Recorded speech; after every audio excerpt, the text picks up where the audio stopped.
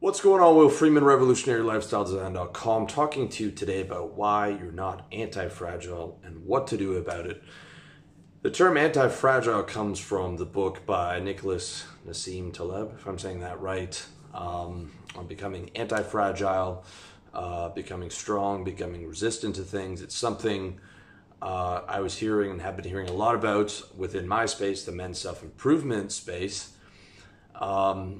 I've also been seeing a lot of those same guys get themselves banned from social media, get themselves banned from Amazon, get themselves banned from countries, even to the point where PayPal and other credit card services are not messing with those guys anymore. And that, guys, is just a beginning, okay? This is a trend that's only going to continue in the future. And the reality is you need those platforms to be able to do business, especially when you're selling stuff online. If you're not online, you're fucking up, okay? I don't care what business it's in. I talk about high ticket service business, real estate, insurance, personal training. Any one of those is six. If you want to take it to the guru level, by going online, getting the channel, getting the advertising, all that, you can do seven figures in all those businesses. That's my opinion. List of 31 six-figure businesses on my site. You can also search for it on the YouTube channel. And I think leveraging online, both organic content marketing like I do, as well as advertising, which I'm starting to do, is absolutely crucial. It's so much easier. The game is just so much more evolved. And, you're going to need Google for that. Of all the platforms, pretty much 99% of my traffic comes from either Google search on my website or these YouTube videos. Everything else is pay for play. If you haven't noticed, I took a razor to my site recently. I cut off LinkedIn, I cut off Twitter. That's a waste of time.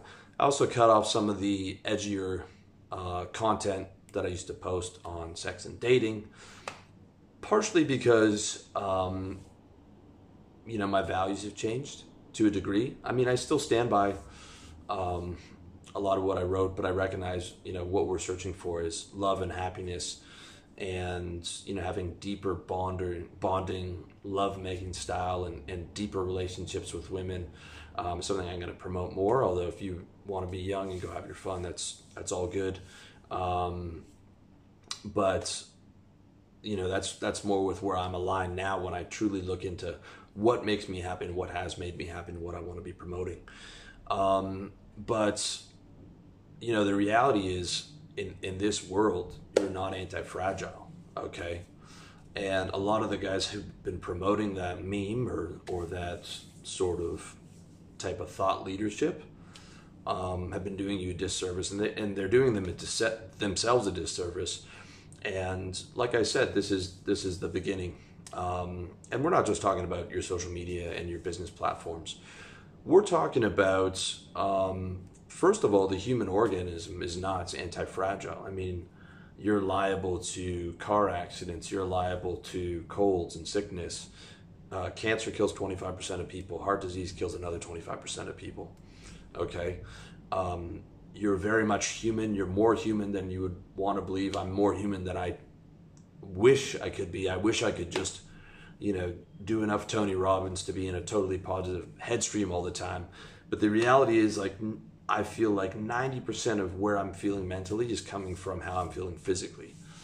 And with the end game of I want to be in that state of bliss and love as much as humanly possible, I feel like 90% of that's physical. We're talking about sleep, we're talking about diet, we're talking about not ejaculating, we're talking about having Carezza style bonding, lovemaking, and good relationships with the women or the couple women that you're dating. We're also talking about having inspirational vision for your life and being able to do what you love, which I'm working on, delegating and outsourcing pretty much everything that I hate. That's really what I'm looking for. But to be able to have all that, the human organism needs to be healthy. If you don't believe me, just see what your state's like when you've got food poisoning. You're on the floor for 2 days straight on the bathroom floor, passed out from sickness. You can't work. You can't earn money. You couldn't defend yourself in a fight situation. Okay, so the human body is not anti-fragile. Okay, it is very susceptible to the environment, to your diet, the lack of sleep, all these things. And if there's one mindset shift that I've had, I was telling you guys, is wealth number one when you're young, health number two as you get older, but health's got to be number one across the board for sure. Secondly, I'd like to think that the vast majority of guys, if it came down to a one-on-one survival type of fight situation, someone's attacking me, hand to hand, I'm going to take most guys. But 2-on-1, I'm probably done. Trained fighter, I'm done. Guy's got a knife, I'm done. Guy's got a gun, 99% of the time I'm done.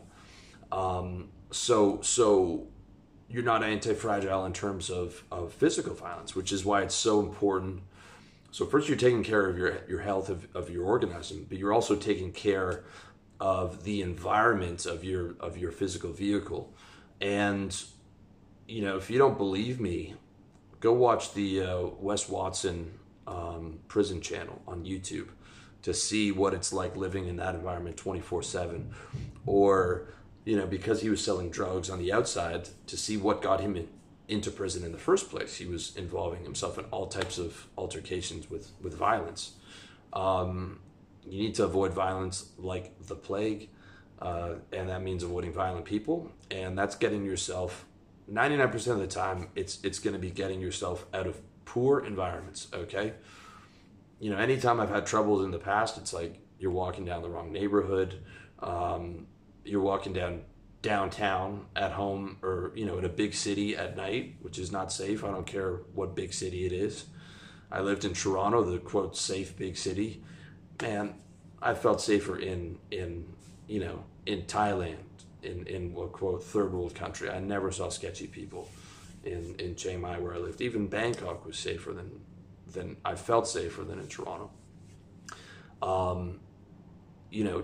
Not going to bars where people fight, not going to nightclubs, where there's altercations all the time. Basically just only going to either nice venues and living in a nice neighborhood. If you can't afford a nice neighborhood, at least get into, a studio in kind of a middle class deal. Yes, you can get robbed. Yes, you can get attacked anywhere, but the odds are so low when you don't have a violent lifestyle and you're living in, places that are nice, even if it's a cheap apartment. Whatever you have to pay, if you're in an unsafe living situation, you've got to get out of there. And you've got to remove yourself from all types of negative people who are prone to violence, and venues. I've never had a problem in an upscale venue, in a nice restaurant. I've never seen an altercation, aside from like nightclubs. Even upscale nightclubs can, sometimes things pop off, but that's one thing you don't think about too much when you're young, but it's there, and you'll see it as you get older. You'll hear about things that happen to people. So you've got to protect your physical environment. That also means inclusive of, not involving yourself in situations where the police are going to get involved. Absolutely doing whatever you can to minimize that, because you'll see real quick how not anti-fragile you are, with 4 of those guys, the goon squad's coming in knocking on your door. Okay, there's nothing you can do. So you don't want to be involved in those situations whatsoever. Okay, so the first area that you're not anti-fragile is the health area, and that has to be protected and nurtured, in the same way that the same care and attention you would give to a small child, because that's your ticket to play the game of life, is your health. The second area is the financial area. And Peter Thiel got in a lot of trouble because he said single-digit millionaires can't afford the legal system in America. And for the most part, he's right, which is why you want to stay out of lawsuits altogether. You want to minimize the probability of you getting involved in a lawsuit, which means being ethical and doing your best to treat people well. It might also involve, even if you're wrongfully being sued, to settle with the guy, even if you've got to bite your tongue to do it. I was watching a video from Grant Cardone. He's talking about, he was in a lawsuit for 2 years. This was maybe 15 years ago when he didn't have the money he does now. And everyone was telling him to settle, but his ego got in the way. And he said he should have just settled with the guy. Even though the guy was wrong and he was a criminal and he was attacking him, he would have made so much more money if he just settled and got rid of the guy. And I think if you get big enough, you're going to get sued. But then, at that point, if you're at Grant Cardone level where he is now, he can afford the lawsuits, he can afford to get someone on it. But until you're at that point, you want to do whatever you can to minimize the probabilities of that happening. And the less money you have in your bank account, the less money you have coming into your business. I mean, I think whatever you guys should aim for at the first level of financial freedom is 6 figures coming in the business and 6 figures in the bank account, to where you feel like, hey, I'm out of survival at this point. Like, now I can start to really throw this money into thriving. I've proven to myself that I can generate income. I've proven to myself that I can save income, that I have a discipline, that I have a budget. And now I can start throwing this money back into the business and really focusing, leveling up from surviving to thriving. Because money is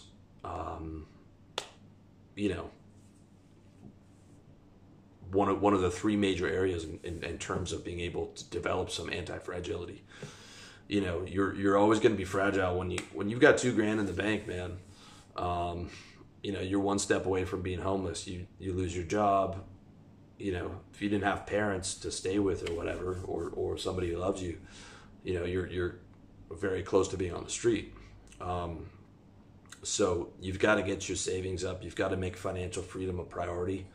99% of people don't. That's why they don't save. That's why they go into debt. That's why because they love the consumables more than they actually love the freedom and being able to build some anti-fragility into your life. So the physical health is number 1. The money's number 2, and then the actual power is number 3. Now, to a degree, that kind of relates to physical health in the sense of, I was saying, avoiding fights, avoiding police. If you have actual real world power, I'm not talking about you're a blogger talking about power. You're one of these men's bloggers talking about how powerful you are. I'm talking about like real world power. Like you're in the government, like you run, Blackwater, one of those mercenary companies. Like you're a general type of deal. Okay. Then you've got some real power. You've got some killers around you protecting you. You've got some escorts, guys escorting you with guns and that fucking like ice grill 24/7. And you've got the ability to use that power on other people. But here's the deal with that game. That's the Game of Thrones. Okay. First of all, there's anti-fragility, but there's also happiness. And for my brand, for lifestyle design, I tell guys to chase, to get after their money, to get after their health, to get after fulfillment, but leave power alone. Leave that to other people, because in my opinion, it doesn't lead to happiness. It leads to a lot of anxiety. It leads to a lot of fear. I think you're constantly having to be in survival mode, playing the game of Thrones, even when you have a lot of money.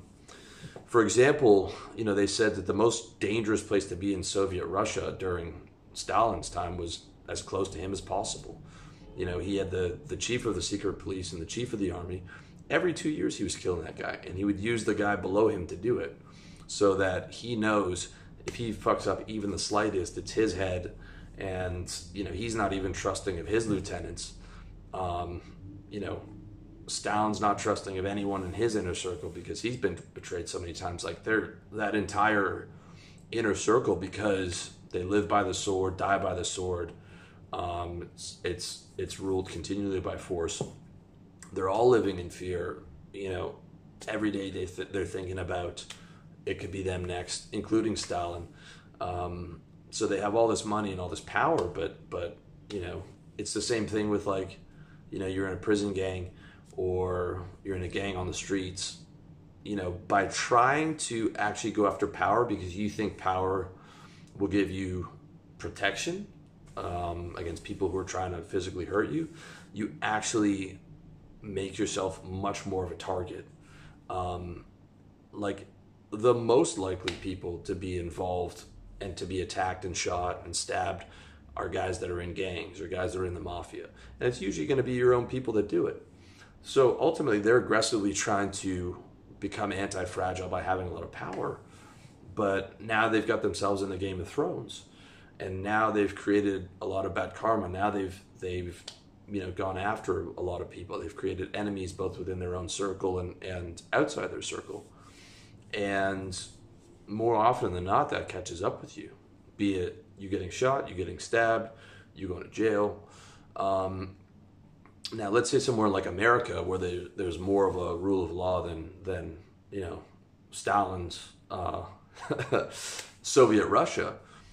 But, it's still like, Bill Clinton, they tried to impeach him. They're trying to impeach Donald Trump every day. People are constantly being thrown out of offices. Like their enemies are feeding a scandal that they caught them into the press. James Comey, he used to be the head of the FBI. Now he's under investigation. Hillary Clinton's under investigation for, what she did. So, they might not be, might not be an assassination, but there'll be character assassination, and there will be, legal ramifications like being sued. There will be, your opponents are trying to put you into jail. Your opponents are trying to put dirt on you to ruin your career. Those people are constantly having to be in survival mode. So I get why people chase power. I get how it could be seductive. But ultimately what you're doing is you're trying to solve where you feel like you're fragile by pursuing more power. But ultimately what you do at those levels is you create more fragility for yourself. So of those three, we've got health, we've got money, and we've got power. I would say avoid power altogether. Okay. Minimum power that's necessary. And what I mean by that is like, I prefer having a lifestyle business at this point in my career than trying to get like 30 employees in there. Maybe over time, as I get enough money coming in, and I might want to float back, but ultimately, I'm not chasing that power for the sake of power so I can tell people what to do. In fact, I'd prefer not to. I'd prefer just to be able to make a lot more money with like 1 or 2 half employees, because I'm able to leverage all these different online systems instead of having to hire people that do things better and consistently. And because my margins are so high, I'm able to dump so much money back in advertising and to things like that. So where hopefully I don't need a large staff to be able to hit my metrics. So I'm not pursuing power for power's sake. I mean, using like the minimum that you need to be able to get to your financial goals. And health for sure. You got to take care of your health as number one. So the way to do that is controlling ejaculation, minimizing that as much as possible, removing violent people from your life, moving into making sure that you're in a safe neighborhood, making sure that you only go to safe environments. As much fun as it is to ride a motorcycle in Thailand, I used to, I'm kind of happy now that I'm not doing that anymore. That was by far the biggest health leak for me. Get the diet under control, which is hit or miss for me. I at least make sure that I work out a lot, and I get enough healthy food in, but I also have probably more cheat meals than I should.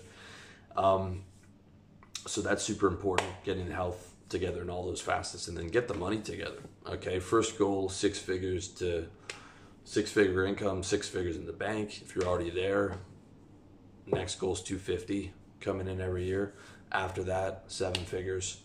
I don't think you stop until you get to 7 figures. I feel like, you know, you don't want to put it on cruise control until then. That's my opinion. Especially if you're living in North America, you're going to need more money than you think. And, you know, when you're doing 7 figures and you've, you know, maybe got some property to hedge that currency risk, you know, because who knows where this currency thing's going with Bitcoin and all this other stuff coming up. Like, you've been able to generate a lot of money. You've got a consistent business. You've got a flywheel where you're being able to reinvest back into it. And then you're able to actually, you know, protect that wealth and hopefully earn some cash flow on it as well. You guys know that I hate the stock market. As an ex-trader, I wouldn't give any of my money to Wall Street. And you can watch my videos about that. But, you know, it's getting that money and then being able to protect it. I hate real estate as an investment. I hate all investments really, but it's more just the idea of that money is no longer on the internet. Okay, I've got an internet business, and all of my, you know, my wealth is in these digits. Okay, and that makes me uncomfortable to the point of, you know, I'm looking at getting over to Miami, start looking at properties. I've been digging through those Grant Cardone commercial real estate investment deals, at least so I have something physical. I still stand by those 2 videos and articles I did, by the way, maybe 3 or 4 years ago, on why you shouldn't buy a house and why you shouldn't invest in real estate. That's for most people, because most people are doing it without a property manager. They're buying one single door home at a time. But as a way to protect your wealth once you're hitting towards that 7-figure net worth, you know, getting you some commercial real estate, or even though a house is a terrible investment, it's at least out of the banking system. It's out of these digits online. That's something to consider. Check out my series on how to plan your financial freedom. Also, my stuff on wealth protection, both on revolutionarylifestylesdesign.com and on my YouTube channel. But if you're not at that level, you know, at least just kind of have a light plan for it. It's like, get money, throw it back into a high margin business, max out the income on that business, and then start looking, you know, while keeping a certain amount of savings, of course, and then start looking into how you're going to protect that money over the next 30 to 40 years, and ideally being able to get that money generating income for you. Like, I will never invest, like, I'm going to dump the maximum I can into my business, find ways to, you know, how do I spend $100,000 a month on advertising and get a return? But once you've maxed out the flow in your business, it's like, and you're keeping a certain amount of cash, I'm a big believer in investing in only assets that produce cash flow. So it'd be bonds, which again, I don't like, because, you know, your money's still stored in those digits online. And it'd be real estate, which is much more of a headache, and I don't like it for different reasons, but you at least have this physical thing that you can live in, that's going to exist. You've got insurance on it. You know, like my great grandfather, before my family kind of disintegrated a little bit, and you know, but the money he made, like, he came over to Canada from Eastern Europe, couldn't sign his name, somehow pulled himself up by his bootstraps, signed his name with an X, and bought a bunch of real estate, and that lasted 100 years. After my grandfather died, my family sold that off. I unfortunately didn't get any of it or a taste of it, but such is life. But I mean, this is from what a man built, you know, close to 100 years ago. And what were they? They were those Grant Cardone multifamily apartments.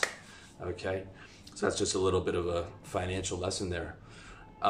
So again, always ending this thing with good news. Okay, you can become, there's levels to anti-fragility. Okay, but don't kid yourself. Stay away from the power. Okay, stay away from violence. Stay away from anything that's going to get you in trouble with the police. Stay away as much as you can from any type of legal situation. For you young guys, especially who are going out to the bars or whatever, or having a lot of girls run through. That's another area where you've got to be very ethical, as well as not having relationships with women who are under the influence of alcohol and things like that, especially if you're in a college, and avoiding negative, any people that you think could hurt you, surrounding yourself with good people, good environments, good living situation, being ruthless with that, because that's your freedom.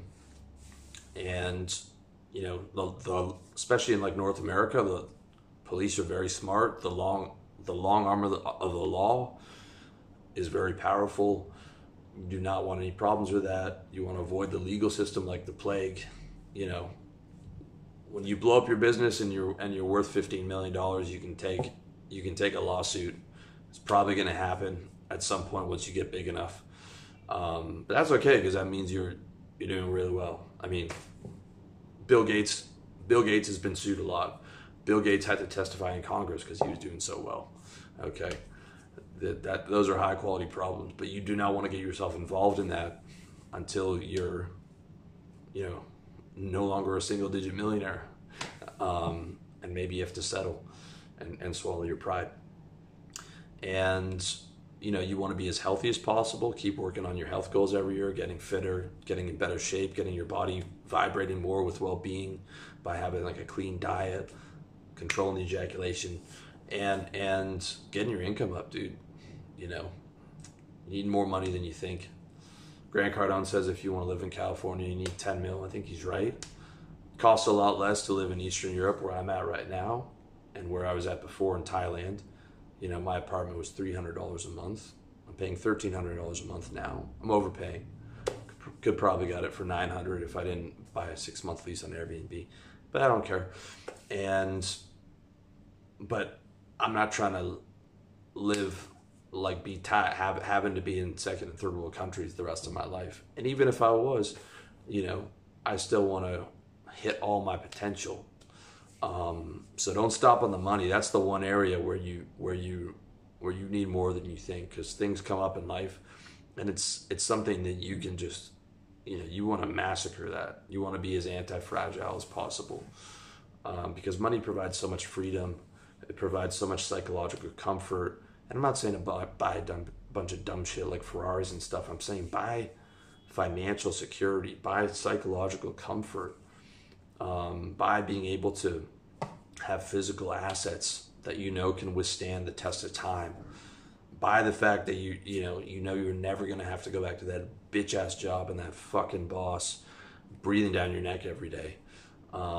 Even if you're far against the wall, far away from the wall like I am, that's still a motivator. It's still a motivator to think like, there's no way I'm giving my best, most productive years to that job. I need to be working harder every day than I worked in that job.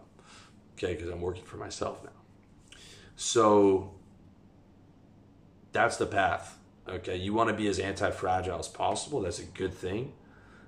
But don't get it twisted and start thinking like you're tougher than you are. Pride leads to a fall.